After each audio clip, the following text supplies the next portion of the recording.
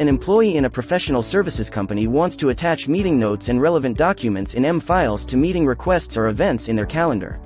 Whenever a new meeting request with customer is created in the calendar, they can see this information in M-Files. For example, the employee creates a new event in M-Files, defining all important information for the event: date, start and end time, as well as the participants.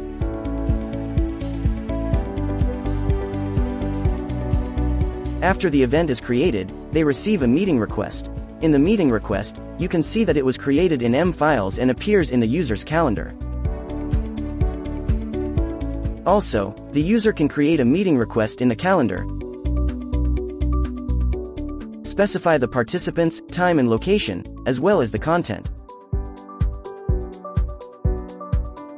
After they create the meeting request in the calendar, it appears in the M-Files with all the information defined in the calendar.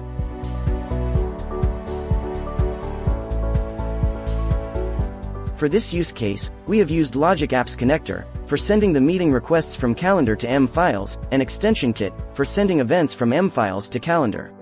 In the same way, you can send or store additional event information to M-Files, like location, web link, description, etc. Go to the link in the description to find out more.